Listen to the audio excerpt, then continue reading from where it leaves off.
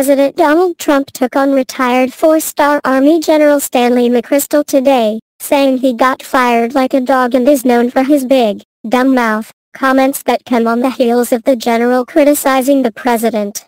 General McChrystal got fired like a dog by Obama. Last assignment a total bust. Known for big, dumb mouth. Hillary lover, Trump tweeted. The president was reacting to McChrystal's interview with ABC's Martha Raddatz on This Week Sunday, where he said the commander-in-chief is dishonest and immoral. "I don't think he tells the truth," McChrystal said when asked if he believes the president is a liar. "Is Trump immoral, in your view?" Raddatz asked. "I think he is," he said.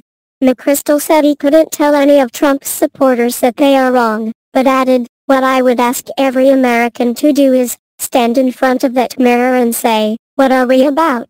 Am I really willing to throw away or ignore some of the things that people do that are pretty unacceptable normally just because they accomplish certain other things that we might like? If we want to be governed by someone we wouldn't do a business deal with because their background is so shady, if we're willing to do that, then that's in conflict with who I think we are. And so I think it's necessary at those times to take a stand." McChrystal, a 34-year veteran of the U.S. Army, served as the head of the Joint Special Operations Command from 2003 to 2008 and later assumed command of all international forces in Afghanistan in June 2009.